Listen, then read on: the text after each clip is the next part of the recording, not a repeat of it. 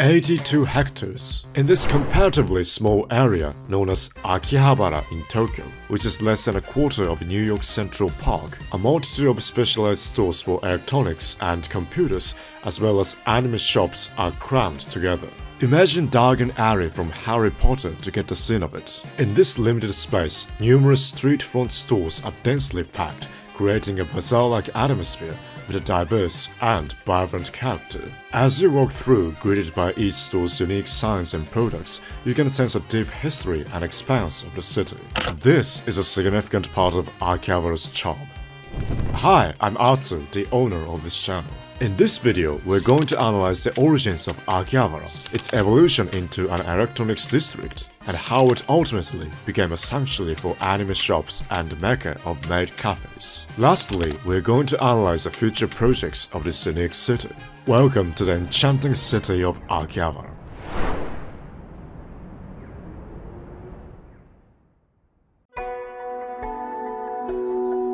The history of the Akihabara area in Tokyo starts from around 1600 and was once part of Edo, the old name for Tokyo. During this era, the samurai government Tokugawa shogunate relocated its base here, initiating significant land development in the current Tokyo area. Located merely 3 km from Edo Castle, the region alongside the Kanda River became populated with merchants and the residence of shogunate officials. A major issue in Edo was the frequent occurrence of large-scale fires, primarily due to the density of the wooden houses. This remained a challenge even into the Meiji period, the era of modernization. On January 13, 1870, a devastating fire in the area of present-day Akihabara destroyed around 1,100 households. In response, a large open space was created to hinder fire spread, and a shrine was built to honor 3 gods of fire suppression. However, due to existing local beliefs in Akiba Gongen, the god of fire, the area was mistakenly associated with this deity and gradually became known as Akihabara. In 1890, with the extension of the railway to this region and establishment of Akihabara Station, the area experienced further development. The electrification of the railway in 1925 significantly boosted passenger transport, transforming Akihabara into a transportation hub. During this period, a huge fruit and vegetable market was opened near Akihabara Station. Alongside this, an elevated freight platform was built, facilitating cargo transfer to lorries via chutes. This railway yard, a reality in the world, was used until 1975 when the majority of its transportation share shifted to road transport. The landscape of Akihabara took a pivotal turn in 1933 when Hirose Commerce Company, mainly focusing on the wholesaler of radio parts, set up shop in the area. This establishment marked the beginning of Akihabara's transformation into an electronics district. Around this time, in the 1930s, when there was no television yet, the radio penetration rate in Japan reached as high as 85%, and the sales of related products generated significant profits. The area suffered heavily during the Pacific War, especially in the Tokyo areas in 1945. But despite that, it rapidly rebounded post-war as electronics stores proliferated, forging Akihabara's identity as a vibrant electronics hub. There were 2 key factors behind this phenomenon. Firstly, the major wholesaler. Hirose Commerce Company attracted small retailers nationwide due to its comprehensive regional network, helping Akihabara gain a reputation for affordability and diversity. Secondly, the rising number of street vendors for radio parts gathered from near and far to the southwest side of the Akihabara area. As Tokyo's recovery progressed, the need for organized town planning in the city grew. In 1949, to regulate and modernize, the GHQ, US Armed Forces in Japan, mandated the relocation of those street vendors. Tokyo Metropolitan Government, in collaboration with Japan National Railways, allocated space under the Akihabara Station overpass as an alternative site. This led to the establishment of the radio store under the overpass, initiating the transformation of this area into a lively, bazaar-like electronics market. By 1950, with the opening of Radio Center and Tokyo Radio Department Store, the area solidified its identity as a bustling hub for electronic goods. This evolution laid the groundwork for modern Akihabara, now synonymous with electronics and technology, centered around Akihabara Station. While younger generations might predominantly associate Akihabara with anime, it has actually been known since the post-war period as a hub for electronics and computer goods among many Japanese people. For instance, a survey conducted among residents in the Tokyo area revealed that more people viewed Akihabara as an electronics district than as a hub for anime. In this part, we'll unravel how Akihabara evolved into an electronics district before it became known as Mecca for anime. The 1959 royal wedding of Crown Prince Akihito and the consumerism of the post-war baby boom era notably hastened TV adoption in households. Television ownership, including colored TVs, jumped from 8% in 1965 to 73% by 1975. This television boom also propelled the home appliance market forward. Japanese homes increasingly featured stereos, cassette recorders, refrigerators, and air conditioners, thanks to mass production in the appliance industry that lowered prices and increased consumer demand. The retail landscape also evolved. Supermarkets in Japan expanded in size and number, influenced by American chain store concepts. In Akihabara, the 1962 construction of Rajio Kaikan marked the town as a notable landmark for the home appliance market. By the 1970s, Akihabara grew to become Japan's largest electronics town, accounting for 10% of the nation's home appliance market in an area of less than 1 square kilometer. The town's development persisted into the 1970s and beyond, even amidst challenges like the oil shock. Around this time, following other Tokyo areas, Akihabara introduced a pedestrian paradise in 1973, transforming the central street into a pedestrian-only zone on Sundays. Post-1965, the Made in Japan label became synonymous with quality, turning Akihabara into a favored spot for international shoppers, with an increase in duty-free stores meeting this new demand. Consequently, Akihabara gained significant global recognition. In the 1980s, however, Akihabara faced challenges because of the rise of suburban electronics retail chains like Kojima and discount stores. These competitors not only offered services like free parking, but also took advantage of delivery systems, making customers shop conveniently at distant stores. A significant blow came in 1993 when Akihabara's iconic Shintoku electronics store closed. However, the town was on the cusp of another transformation. The personal computer revolution began to reshape the district.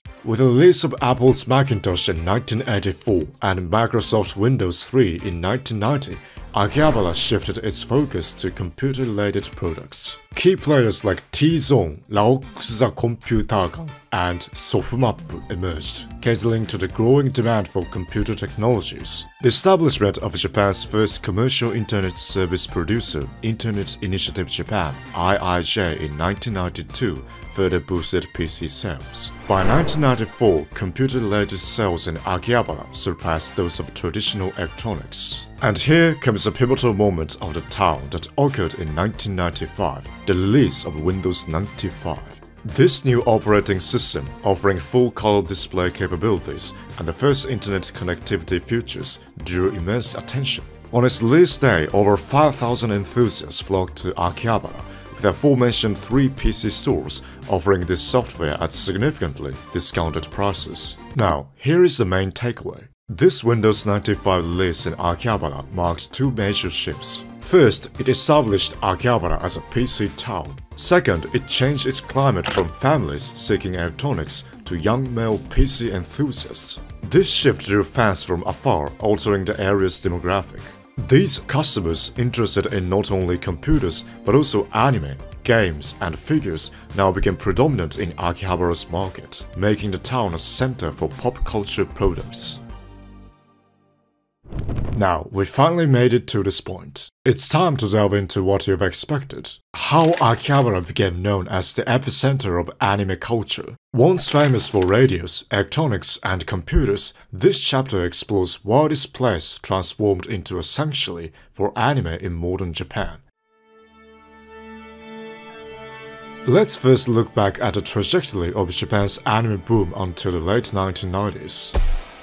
In terms of genre commonly known as Bishoujo anime or beautiful girl anime, the character Meito from Galaxy Express 39 is often cited as an early example, though this is controversial for some fans. Meito, a female character who travels with the young Hoshino Tetsuro on the Galaxy Crossing Train 39, serves as his guide and provides emotional support for the boy journeying through a world filled with despair. She, with her blonde hair, mysterious aura, and beauty, became a beacon of hope for many male fans in dire situations, laying the foundation for the concept of beautiful girl anime. Entering the 1990s, this trend became more pronounced with the Neon Genesis Evangelion. Characters like Asuka and Rei fighting girls tasked with humanity's survival against the angels, juxtaposed with the protagonist Ikari Shinji's introversion and aversion to social connections. Evangelion gained immense popularity, peaking with its 1997 movie release, influencing the plastic model industry and subculture boom, and generating about 30 million yen in economic impact, equals to $250 million US. This phenomenon signified the success of beautiful girl anime as a lucrative business. Turning to Akihabara's evolution, the rise in interest among some computer enthusiasts in anime, games, and plastic models or figures solidified its status as a hub for subculture. Those fans were eventually referred to as otaku in a lot of media. This foundation was further strengthened by the Evangelion craze, significantly altering Akihabara's landscape. A prime example is the Ragio Kaikan building. Until 1998, Ragio Kaikan primarily dealt with electronics and computers, but from March that year, its floor composition rapidly changed. Computer stores were replaced by hobby shops like Kaiyodo, Yellow Submarine, and Hobby Station, which occupied about half the space by the end of 2000. The transformation of Akihabara's central street was also remarkable. What was predominantly electronics stores in 1995 had completely changed into anime merchandise shops by 2006. Let me introduce Anime to Akihabara, a flagship anime store in the town. Opened in 1997 and situated away from Akihabara's central street, it dealt with anime products, CDs, DVDs, comics, and magazines. Responding to growing demand, it relocated to a main street-facing 8-story building in April 2001. A 2009 expansion merged it with an adjacent building. By 2022, it had grown significantly, opening a second building on the same street. Other anime shops like Kotobukiya, Surugaya, and Vox also contribute to Akihabara's status as a sacred place for anime. So, that's the overall analysis of anime-related stores in Akihabara. However, there is another important genre that is indispensable in describing this town: maid cafe. The origins of maid cafes are rooted in the beautiful girl characters beloved by otaku, which I mentioned earlier. In the 1990s, not only combat-oriented beautiful girl characters like Asuka and Rei were popular, but also those retaining a youthful appearance. This trend was particularly noticeable in the gaming world, with characters like Fujisaki Shiori from Tokimeki Memorial and Sakuragi Mae from Dokyusei being prime examples. As part of their promotion, game companies began to hold cosplay events that recreated the worlds of their games. By the late 1990s, with corporate backing, cosplay cafes related to games and anime started appearing throughout Tokyo. In this context, a temporary, time-limited cafe was opened at the Tokyo Game event in 1998, where staff dressed in costumes of characters from the game Pia Carol Doe Yokoso. I hope I'm pronouncing correctly. Then, in March 2001, the world's first permanent maid cafe, Cure Maid Cafe, opened in Akihabara. Known as a pioneer of maid cafes, this store did not emphasize the familiar and adorable service found in other maid cafes, except for the waitress wearing maid outfits, making it quite similar to a regular cafe in Japan. In 2002, Cafe Maid-ish further evolved the maid cafe concept. It became famous for waitresses in anime-style maid outfits, welcoming customers with "Welcome home, master and mistress," a now typical maid cafe greeting. However, Emu's Melody, established in Nagoya in 2002, might have been the first to adopt this style. Cafe Maid-ish was initially managed by the aforementioned T-Zone, the computer store known for selling Windows 95. Facing declining sales, T-Zone shifted to the amusement business, incorporating insights from Maid Cafe, the pioneer of the genre, into Cafe Maid-ish. The cafe adopted a day-night system with different themes like Gothic Day and Cat Ear Day, becoming a symbol of Akihabara's otaku culture. This innovation helped maid cafes rapidly emerge as a new business model in Akihabara. The popularity was further boosted by Densha Otoko, a romance novel set in Akihabara, featuring a maid cafe as a key location. By 2023, Akihabara had about 50 maid cafes, showcasing the enduring appeal and growth of this unique business model.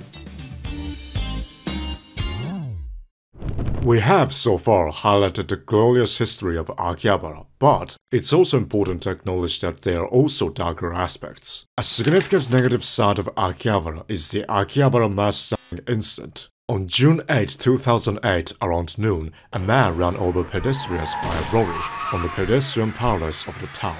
Before he got arrested, the man stabbed several people, resulting in 7 deaths. I will skip the details to avoid censorship, but this incident led to Akihabara's pedestrian paradise being closed for nearly 3 years and tarnishing the town's name. Rest in peace for the lives of the victims. Now, this part analyzes the 2 major social issues this town confronts.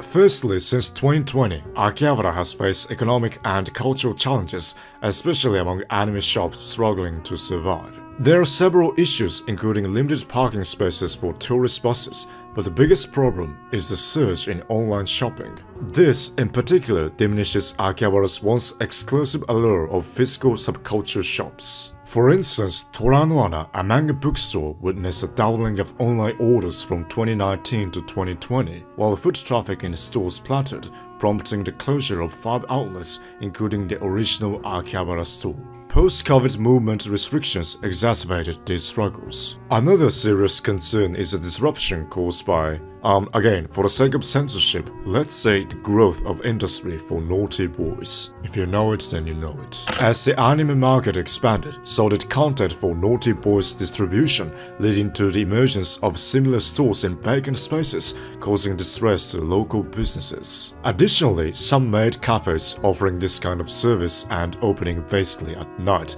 further strained the community by using aggressive solicitation tactics and overcharging. Historically, Akihabara was a vibrant electronics hub with a strong family-oriented local community.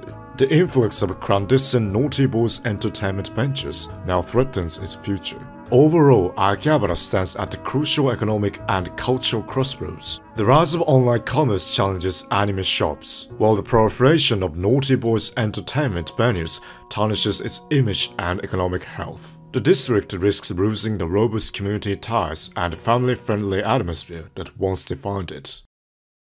To address the concerns, especially related to its industry for naughty boys, the redevelopment of Akihabara is seen as a pivotal solution. In this part, we will introduce Akihabara's main redevelopment plans and people's reaction towards that project.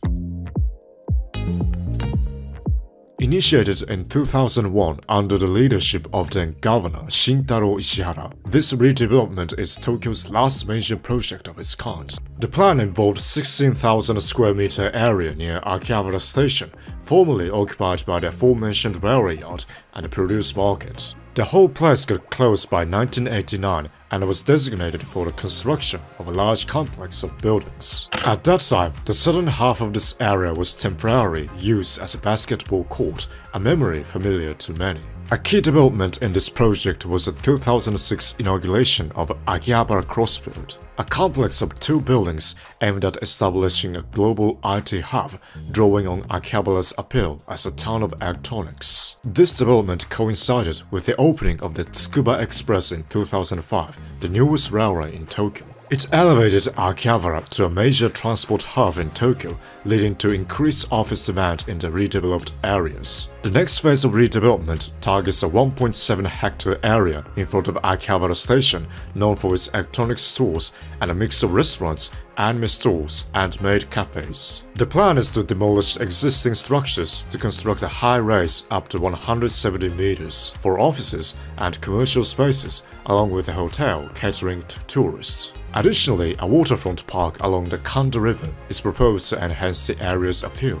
This redevelopment has been a topic of debate for about 2 decades, with opinions among landowners divided. Proponents emphasize the need for newer, earthquake-resistant buildings, while opponents fear the loss of Akihabara's historical and cultural charm with the demolition of old post-war structures. Regarding a redevelopment project, there are several opinions from experts. Toshimichi Ikeda, head of the Tokyo 23 Wars Research Institute, criticizes the prevalent scrap-and-build approach in Japan, which he believes often erases the unique character of cities. He notes that Akihabara Crossfield is significantly altering the area's landscape, affecting even the surrounding neighborhoods. This redevelopment has led to the disappearance of many local stores and caused unease among businesses outside the redevelopment zone. Ikeda highlights that rising rent and rental prices in Akihabara, a district once known for affordable electronic goods, pose a significant challenge to maintaining low-cost offerings. Meanwhile, Professor Seno, who contributed to the Akihabara Crossfield project,